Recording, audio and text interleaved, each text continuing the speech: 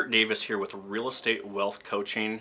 I want to thank you for coming back and watching our videos. Today we're going to talk about eliminating toxic relationships from your life and the effect that they can have on you and your business.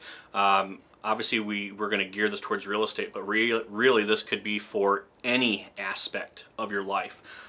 Before I get into it though, make sure you click the like button. If you have not yet subscribed to our channel, make sure we're putting out tons of new content every week. Leave a comment, let us know what you like, let us know what you didn't like. People are not afraid to do that, and make sure to share it with somebody. If you feel this is a good video, share it with somebody, put it on your social media. We'd love for you to put it out for us. So with that being said, toxic relationships. A lot of times toxic relationships will come from people that are close to you.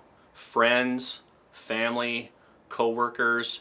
It's awful when it comes from those people.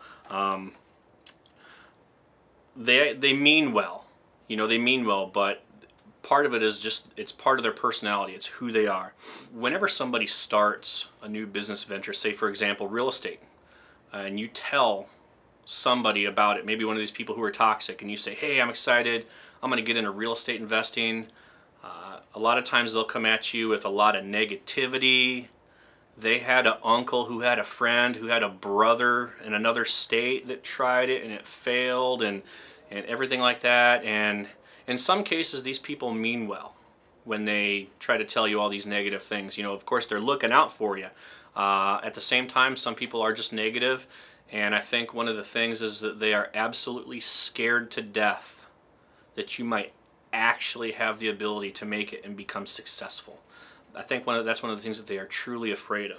Now, if you're just getting started in real estate and you have told some people that you're getting started and you start to get some type of negative response from people, you want to cut that out. And I'm not saying that you got to cut them out of your life completely. But what I used to do, and I got an example of how this worked here for myself, but especially if it's like a family member, you can't just cut them out of your life, but maybe not necessarily tell them everything that you're doing, because you don't want to get the constant negative feedback from them. So you just have to not tell them what you're doing, and maybe in extreme cases you really need to maybe cut some type of ties with them. Just because if they're going to continue to be negative, at some point in time the negativity may overpower you if you are not putting in enough positive influence. And I'll talk about what I think some positive influences are here a little bit later.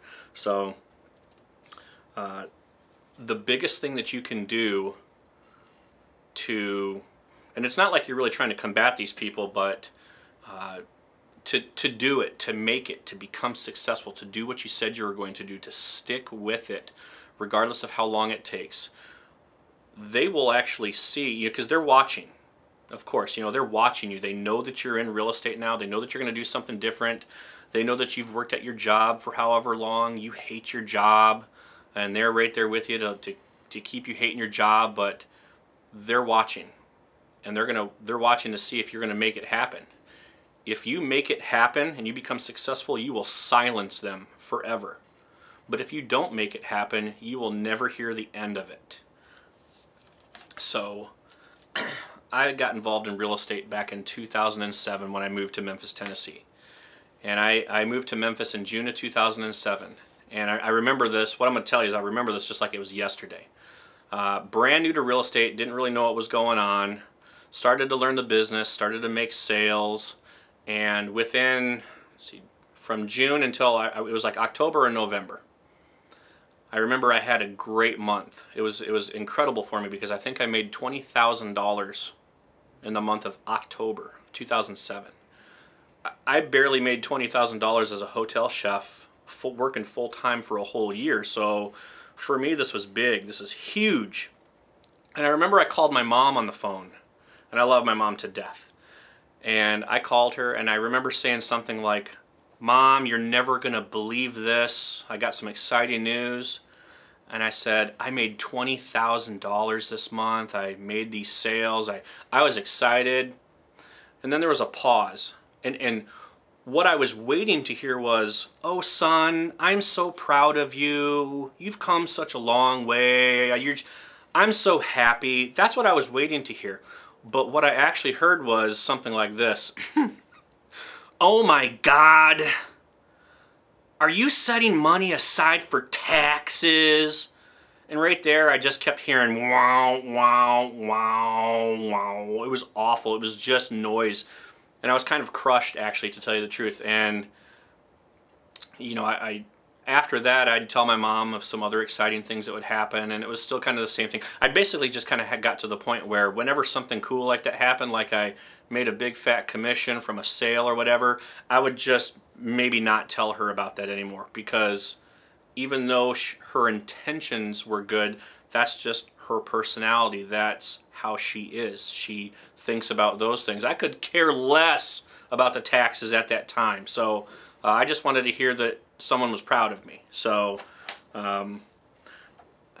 one of the things that you need to do when you're starting anything new, especially in real estate, is you need to surround yourself with other people who were involved in real estate. You want to get yourself around other people who are hungry and motivated. You even want to be more around people who have achieved the level of success that you've achieved. You want to be around those people. You want to fill yourself with just a ton of maybe inspiration's the word, motivation, business positivity. Like for me, for example, I love listening to Gary Vee and his podcasts, his audiobooks. I'd suggest purchasing the ebook. This is a plug for Gary here for a minute, but Crushing It by Gary Vee, Gary Vaynerchuk. It's such a good, I would say read, but it's a good listen. I love it. Things like that. Get on Bigger Pockets and just connect with other people. Try to join your local real estate investment club and just surround yourself with people of like-minded mentality. Those are the people who are going to lift you up and keep you positive through the negative times. So, I mean, even myself, I've been in real estate for 13, 14 years now.